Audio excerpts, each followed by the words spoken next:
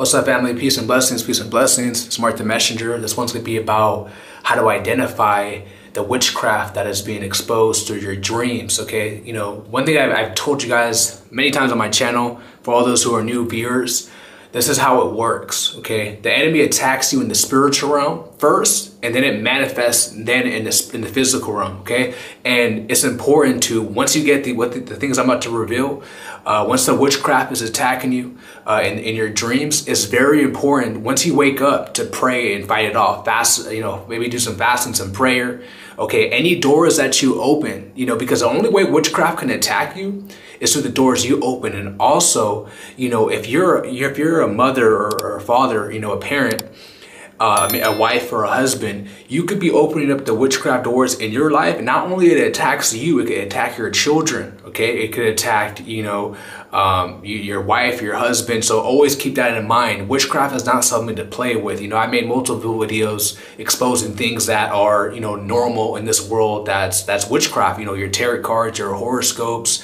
you know, your burning of sage, you know, etc., etc. I have multiple videos on that. But, you know, what people don't understand how dangerous it is, and like I said, guys, God will warn you in your dreams, okay? And he allows that to happen, you know, because like I said, guys, you're opening these doors, okay? And like I said, you might be saying, well, Mark, you know, I'm not doing the things that you listed in your videos.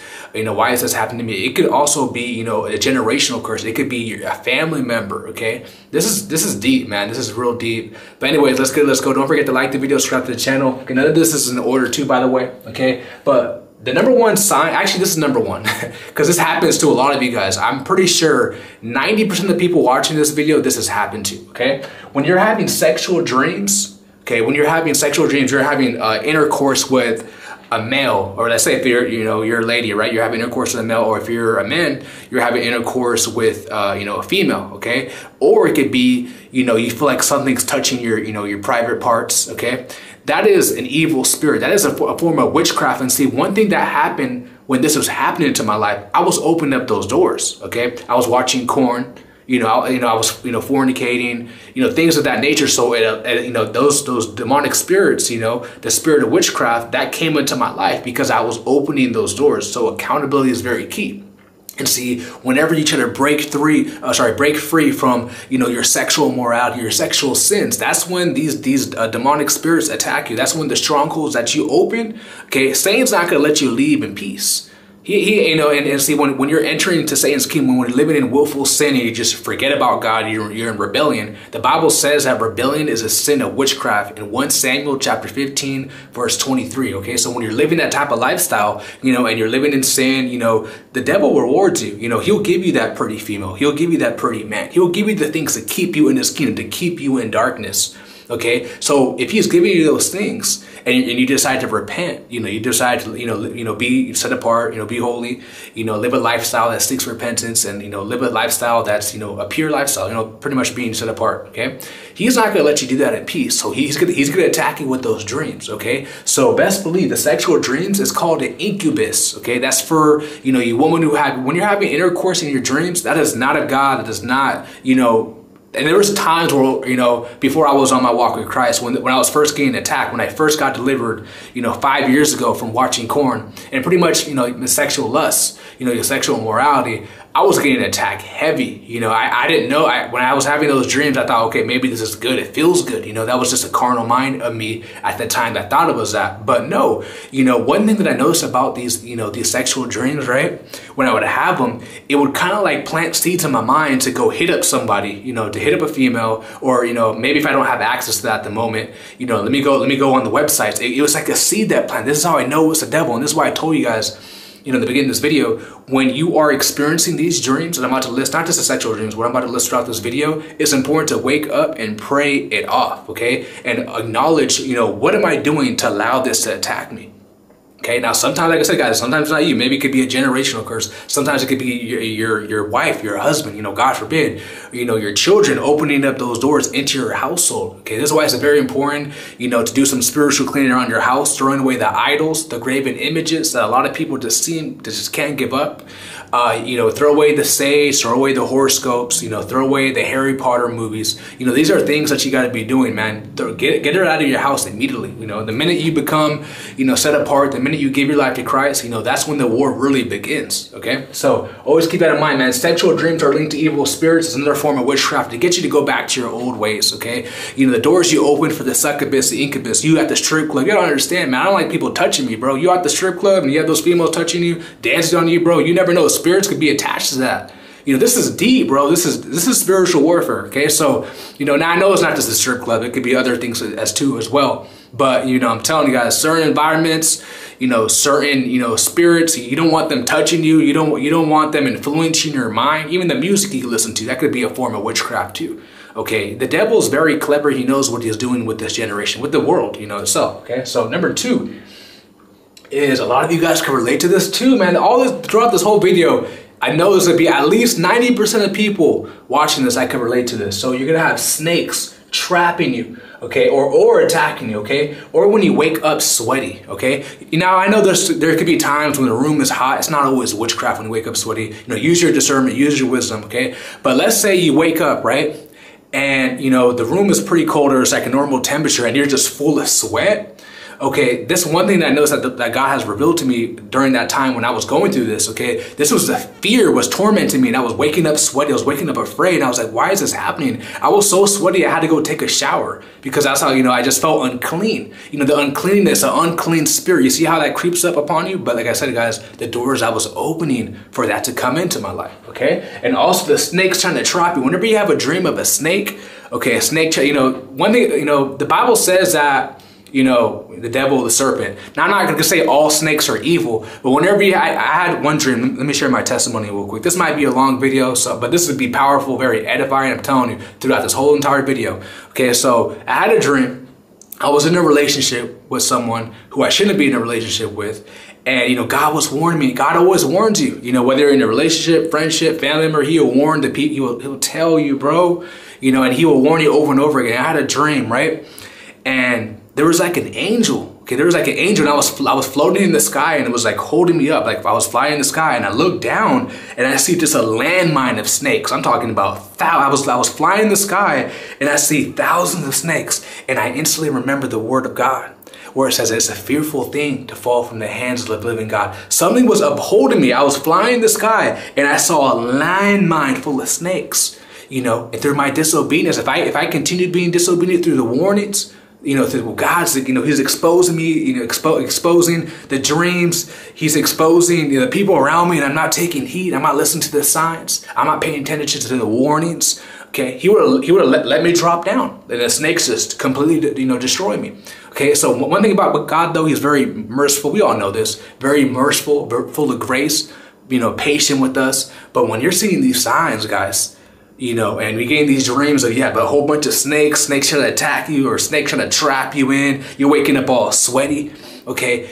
Pay attention to the people around you. Whenever you have those dreams about those snakes, remember, because Judas, okay, Judas rode with Jesus. There's many times throughout the Bible, guys, where there was a snake. You know, there was a righteous one, and there was a demonic one. Abel, righteous. Cain, of the devil, okay? There's always going to be a snake in a group, okay? The disciples, 12 disciples, one snake. What makes you think if you're in a friend group with 10 people, there's going to be one devil, there's going to be one snake? That's how it works, man. There's always going to be one tear. There's always going to be one bad seed full of the good seeds, okay? This is how it works. Even the Bible says, Matthew chapter 13, verse 38 to 43, okay, that the tares, they look identical to the weeds.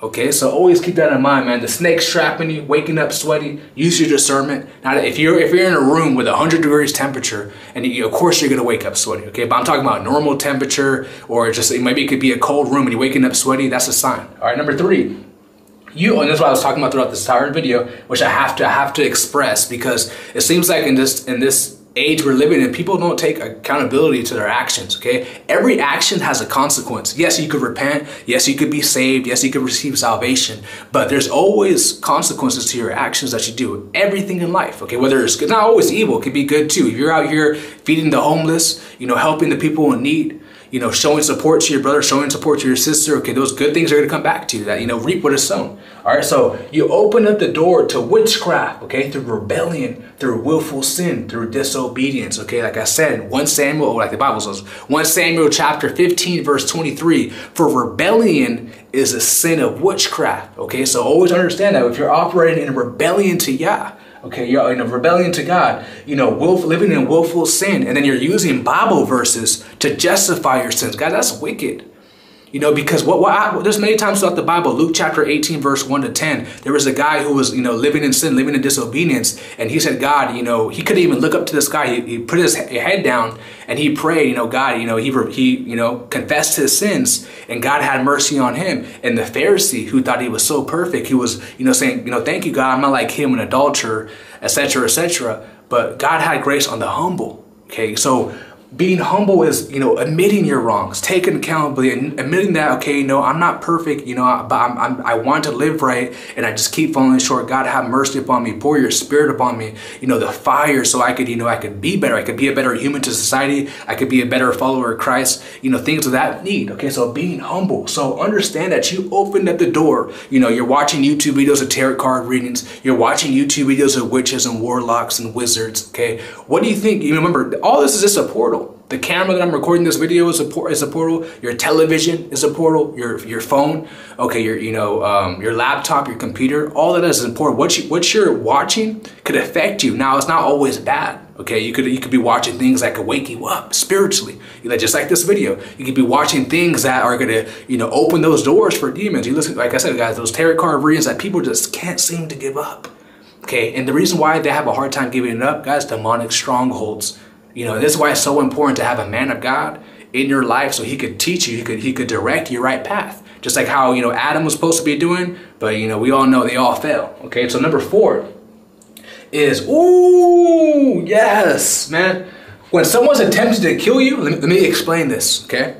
And this goes on with number 2, when the snakes try to trap you. When someone is trying to delete you, okay, you have a dream. There was one time this happened when I was in a friendship with someone and a relationship. This happened multiple times, and the reason why I had those dreams of someone trying to kill me is because they were trying to destroy me spiritually, lead me into sin, okay, lead me into the wrong path. And God warned me. I had a dream with that individual who was a spiritual assassin, who was an agent sent by the devil to destroy me. And I had a dream, and I was sleeping next to that person too. A couple of days later, where we're in the car with one of my cousins, who's, God already showed me he ain't right. It's my cousin. I love him from a distance, but it is what it is. I'm going to take heed to the warnings. I'm going to take heed to the signs, okay? And I had the girl I was talking to with at the time in the back seat.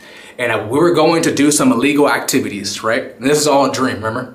And, I remember I went to go buy something.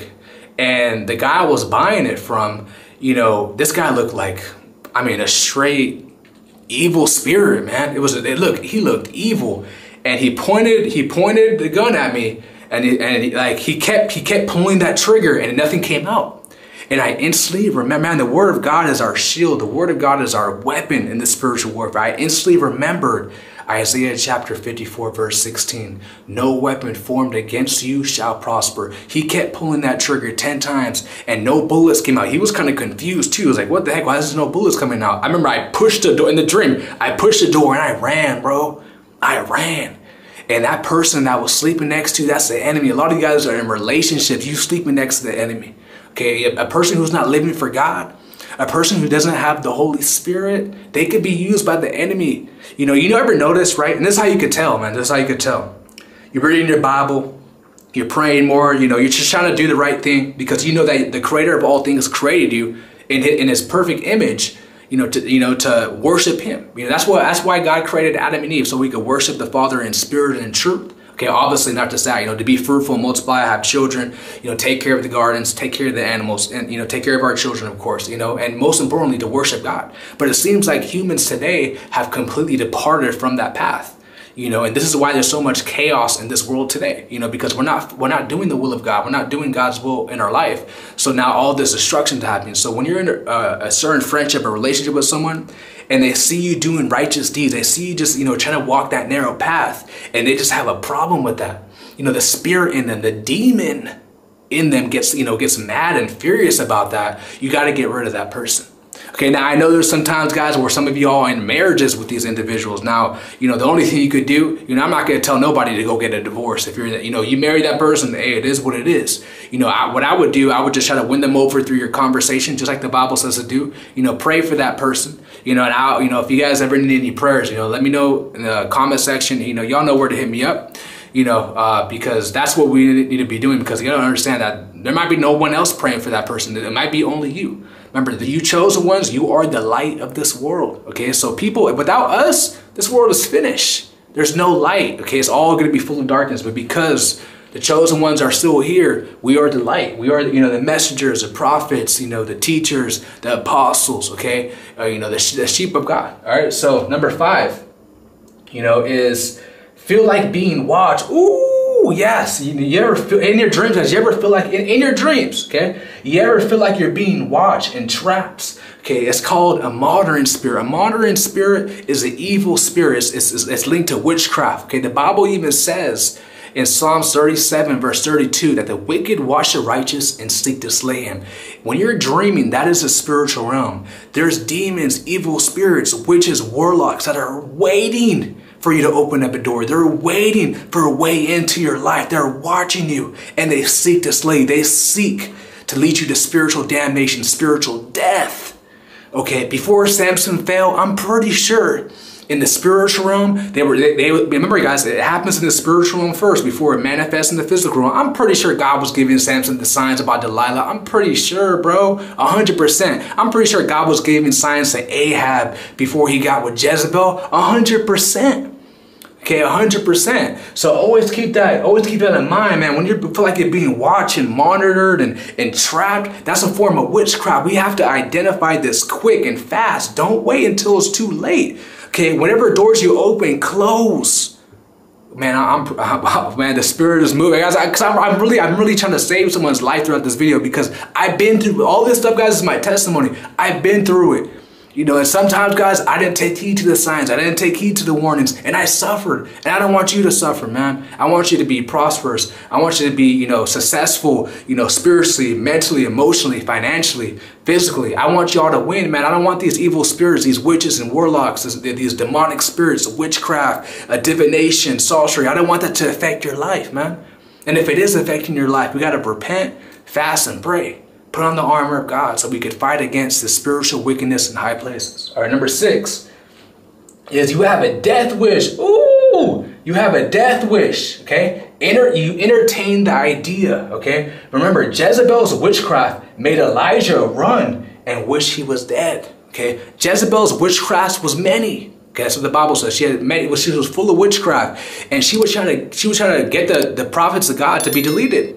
Okay, and her witchcraft was so many. Elijah, the prophet of Yah, okay, the prophet of God, he wanted to be like, I'm done. He ran away. Can you imagine that? Okay, there's many, because Jezebel, she was a witch. There's many witches today that are plotting on you, man of God. Now I know the Jezebel spirit is a spirit, and it works to man and woman. Okay, so, always got to keep that in mind. But, that Jezebel spirit is working through these individuals to try to get you deleted. Because remember, Jezebel, she tried to delete the prophets of God. So if you're a prophet, if you're a messenger, okay, if your vessel is being used by God to be righteous, to walk that righteous path, you got to expect the Jezebel to lead you astray. Okay, don't be effeminate. Be a man. And if a Jezebel spirit try to control you, manipulate your mind, play all those witchcrafts, you get rid of her quick. Who cares how pretty she is? Who cares how fine or how big her butt? Man, none of that matters. Your soul's on the line. Okay, remember, a spiritual mind is life and peace, and a carnal mind is death. Man, I wish I had my soundboard so I could put that sword on it. So I could put that sword effect. So yes, guys, when you have a death wish, when you feel like, ending it, that could be a form of witchcraft. That could be a form. Now it's not always a form of witchcraft. Some people are just selfish, and they just want to, or some people are just looking for attention. So, remember, use your discernment, use your wisdom to what I'm saying. But sometimes, guys, when you're just living, and you don't want to do that, but like it just kind of affects you. And I've been through the situation where I wanted to delete it. The doors I was opening, the witchcraft was attacking me so much. I wanted to end it all. But by the grace of God, it was actually crazy through a testimony that I wanted to end it. And it actually led me to reading my Bible. It actually led me to God. And then a couple months later, I got baptized. You see how God works? It's all part of God's plan. What the enemy meant to harm you, God meant for good. Genesis chapter 50, verse 20. All right, number 7 is when you are being attacked by witchcraft, you're going to experience confusion. you're going to experience nightmares, okay? And you're going to experience poor decisions, okay? So when you're being attacked by witchcraft, confusion, nightmares, and poor decisions, you're going to make poor decisions mentally, spiritually, emotionally, and also even financial decisions. It's going to be very poor. Also confusion. We all know, but the Bible says confusion is not of the Most High. Okay, so that's another form of enemy attacking you through witchcraft is confusion. Okay, you're confused on, should I live for God? Should I walk this narrow path? You know, that's all of the enemy. That could be, you remember how demons attack too? They attack your mind. They influence, you know, they work through your emotions, your mind. Okay, manipulation, that's how they work. Okay, so always keep that in mind. Whenever you're going through these type of stuff, the nightmares, where, you know, we all have experienced nightmares, right? I'm pretty sure that, I think I say about 100 people, well, I guess depending on what age you are. But when those nightmares creep in, isn't waiting. Once you wake up, God, I'm telling you, man, pray it off. Prayer is our weapon. That's our spiritual weapon to fight against these spiritual wickedness in high places, all right? Number 8 is not being able to sleep. Oh, yep, fearful, okay? Seeing things and hearing voices. I've been through this all, guys. Not being able to sleep. You know, and as I'm not being able to sleep, my mind is racing. My mind is going through these negative emotions. That's a form of attack, man. That's a form of witchcraft. Also being fearful.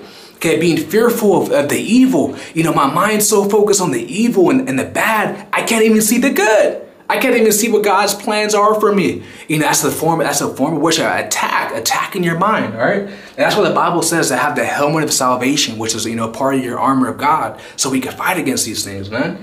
And the next thing is seeing things. You're seeing into the spiritual realm and see, guys, you're not crazy. You're not schizophrenic. You're not any of those things. You can see into the spiritual realm. And one thing demons do, they like to get you fearful, because that's another way they could control you. Even like this world, the elites, they use fear to control the sheep, to control the goats. Okay, that's what they use. They use fear and confusion. Notice how the so-called powers that be, they use that to get people afraid, to get people to follow their orders. Fear and confusion, that's a form of the enemy, or that's what the enemy uses to attack, you know, to attack people, okay? And hearing voices, okay? Remember, God speaks to us all the time. But when you're opening up these doors for these spirits to come in, you're going to be hearing the wrong voice. You're going to be hearing the wrong voice. So it's important, guys, when this is happening, to fight and pray it off, man. Have the armor of God on it. Confess your faults. Confess your sins. Even the sins that you don't even know what you're doing. Okay, repentance is an everyday thing. It's an everyday battle, man. To stay on the straight and narrow. Now I understand why Jesus says only few will enter in. Because it's tough. It's a fight. Okay, it's a fight, you know, fight the good fight of faith. So, man, I hope you guys got blessed by this message. If you guys made this far, man, you know, support your brother in Christ. Like the video, subscribe to the channel, and share this video, man. A lot of people are experiencing witchcraft and they have no idea. All right, and leave a comment too. If there's anything you guys experience, you know, through witchcraft, feel free to comment. Let me know. If you guys need prayers, go ahead, leave me in the comments. I love you guys so much. I'm out. Peace. God bless you all.